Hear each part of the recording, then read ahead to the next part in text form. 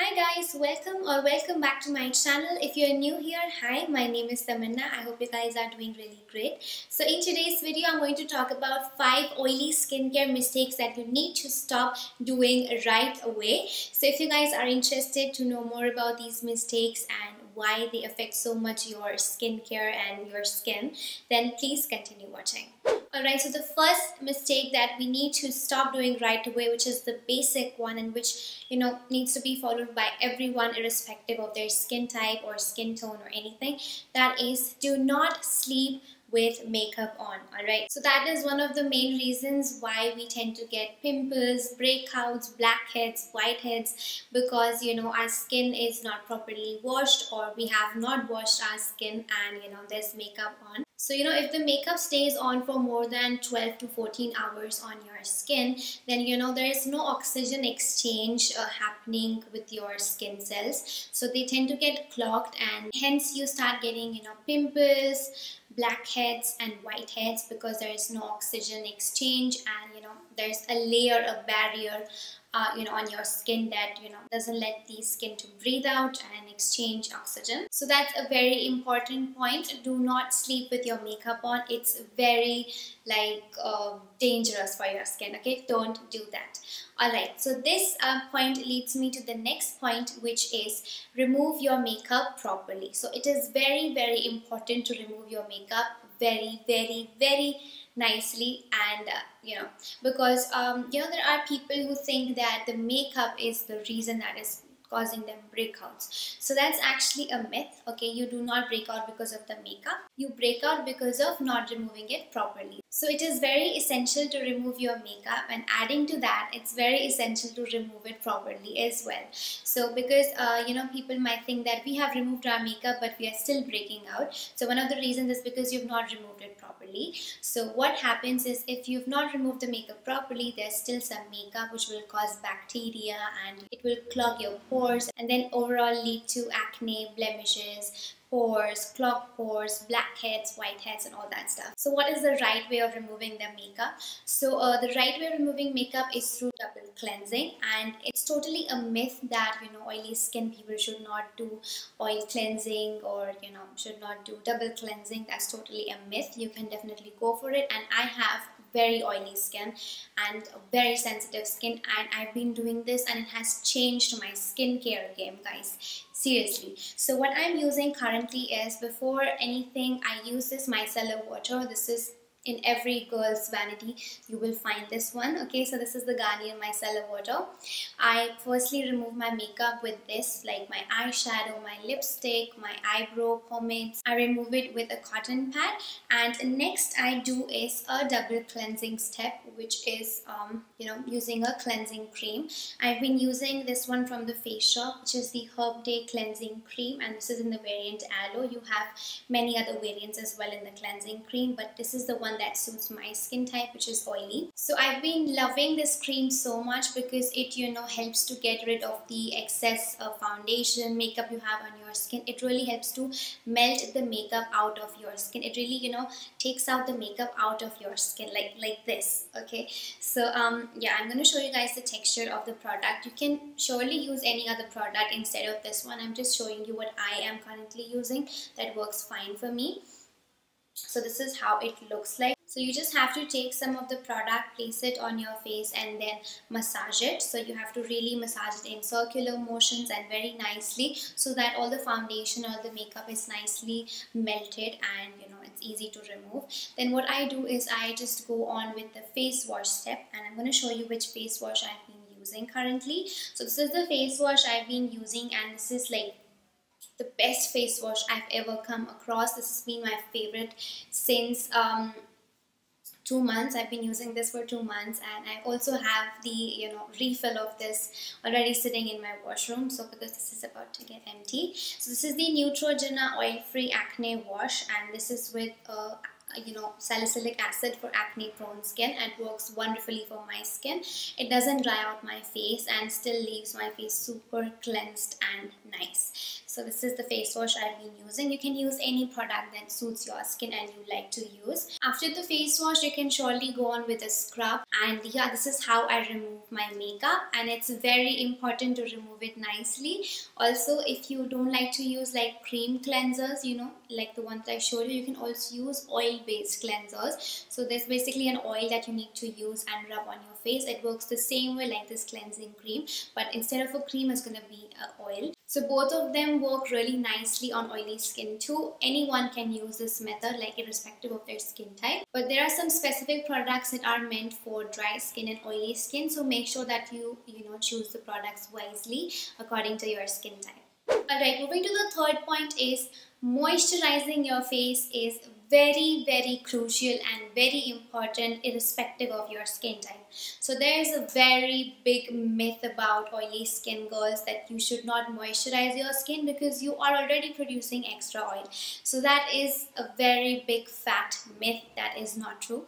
Alright, irrespective of your skin type, you need to moisturize your skin every single day, twice a day. Okay, so it's very important. Why is it so? So oily skin tends to be very greasy in nature, that's true. But once you have your makeup and then you have removed it nicely, then you have washed your face, scrubbed it off, then everything is off from your face, including the natural oils present in your, skin cells and sebum glands. So everything is just out of your skin, which makes your skin environment even more dried out. So what happens is, like, oily skin girls have their sebum glands more activated, which means sebum glands are those glands or skin cells that are responsible for producing oil in our skin, like the natural oil that we have. So what happens, since there's a dry environment going on, your sebum glands become more activated and start producing even more oil, making your skin even more oilier and more greasier. So to avoid that, what you need to do is apply a moisturizer after you have washed and scrubbed your face, which is really important. Before you moisturizer, you should also use a toner, which will help to unclog all the pores and remove any extra thing that is left even after washing and scrubbing. If there's anything left, then the toner will make sure to remove that, and it will also balance the pH level of your skin, because we've used a lot of products and the skin pH level tends to get imbalanced sometimes. So the toner will help to restore that pH balance and remove any impurities if left any. So yeah, and then after the toner, wait for like 2 to 3 minutes and then proceed with moisturizer. Moisturizer is very important. So this leads us to the next point, which is point number 4, which is using the right type of moisturizer.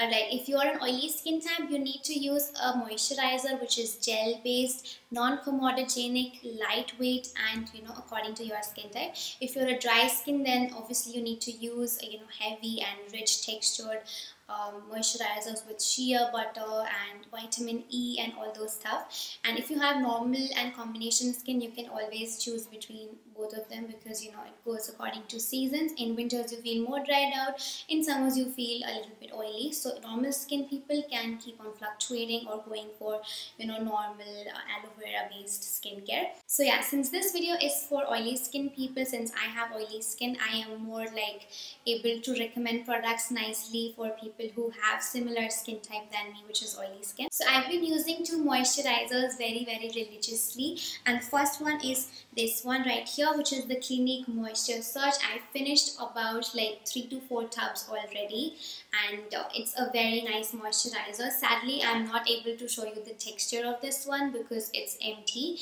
but it's very good for oily skin. It provides you a 72-hour hydration, which is great, and it's gel based. It has no fragrance and it feels very lightweight. It gets quickly absorbed into the skin, and it doesn't make your skin feel greasy or heavy or sticky at all, which is great. It's on the pricier side, but definitely worth to give it a try. If you're an oily skin girl, you will fall in love with this, trust me. The second moisturizer I've continuously been using religiously after the Clinique Moisture Surge is this one by PORES. This is the Super Light Gel Oil-Free Moisturizer for non-sticky glowing skin. It has hyaluronic acid and vitamin E, which is really great for our skin. So this is like you can see a dupe for the Clinique Moisture Surge. Very similar. It has a very gel-like texture. I'm going to just show you how it looks.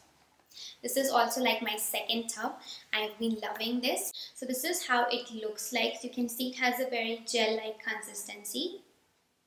I'm going to show it to you more up close. So this is the texture of the moisturizer. You should go for moisturizers that have a similar kind of texture, that they are gel based. As you can see, there was no white texture, white thick creamy texture to this moisturizer. It almost felt like gel, and it's completely absorbed onto the skin. As you can see, it gives you a lot of hydration, and this will even get absorbed very quickly onto your skin. So within 2 minutes you won't see this like hydration present there, but it's going to get soaked into your skin.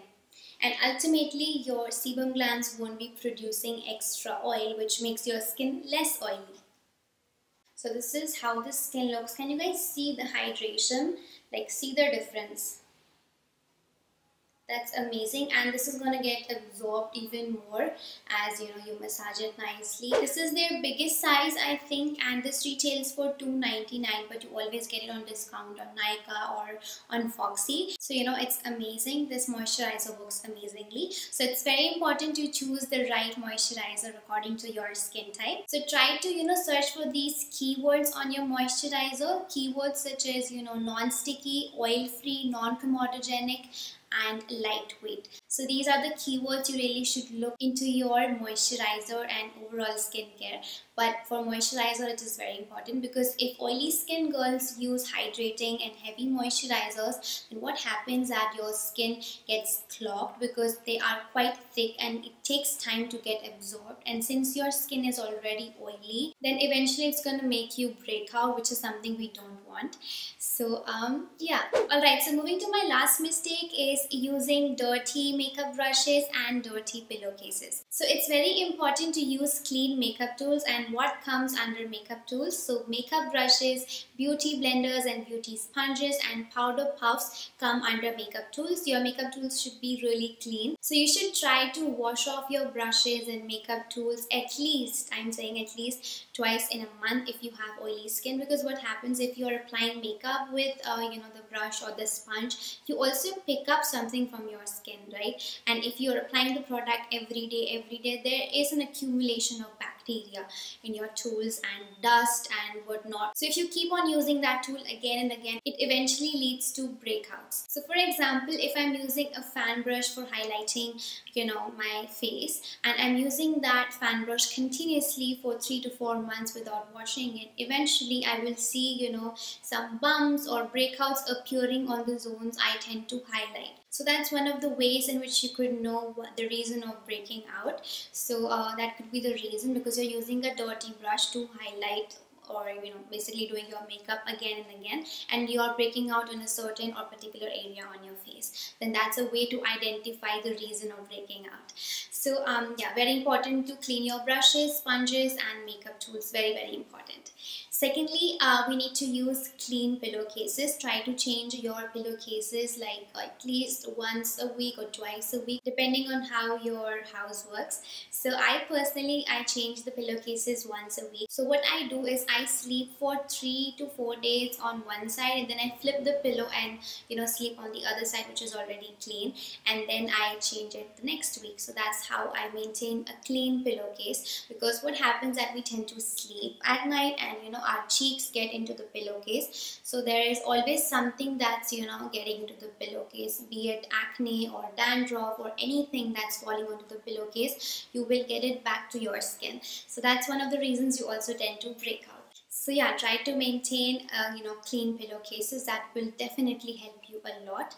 And if you have dandruff, then that could be also a reason why you're getting breakouts, because dandruff is basically dead skin that keeps on falling on your head or cheeks. Then eventually you get breakouts and whiteheads and clogged pores. Also, another bounty tip is to maintain a clean phone screen. It's very important, because what happens that we have our phone always on our cheeks talking, or we are texting or doing anything. So there's a lot of bacteria accumulated on the screen of your phone. There's a lot of makeup also, because if I'm talking, then there is makeup that also transfer onto the screen, and then if I again and again put it, then there's gonna cause me breakouts and bacteria accumulated on my skin, and we don't want that. So try to clean your phone screens once a week or regularly with a wet wipe or just with your clothes. Just rub it and then use it. It's up to you. And yeah, these were the basic mistakes that we tend to do that ruin our skin completely. I even had a lot of more points that I wanted to include in this video, but then I thought the video is going to be super long and you guys are going to get bored. So let me know in the comments down below if you guys want to see a part 2 of this, then I would definitely make it for you guys. And yeah, that's all for this video. If you really like this video, don't forget to give it a thumbs up. Also, if you haven't subscribed to my channel, then please consider subscribing to my channel. It would really mean a lot to me. And yeah, thank you so much for watching till here. See you in my next video. Bye guys.